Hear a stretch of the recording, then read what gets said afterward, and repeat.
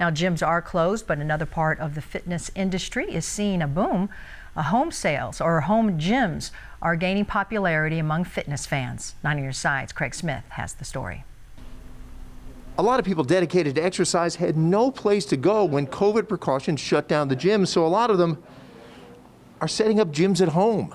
At Play It Again Sports, Chris Golombieski says so many people are coming in to buy their own exercise gear. He's selling everything he can get.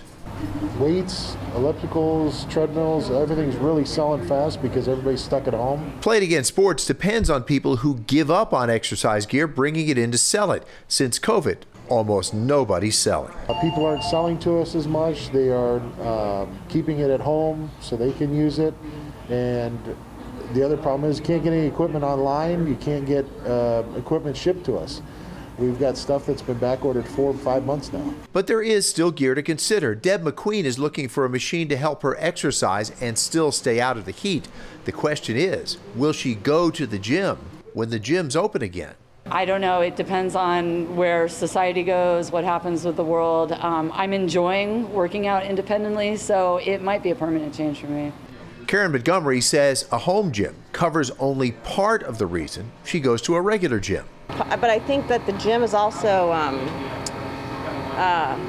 social as well. You have your classes that you can take and so on and so forth. So it was a big part of my everyday life. So yeah, it was a big disappointment.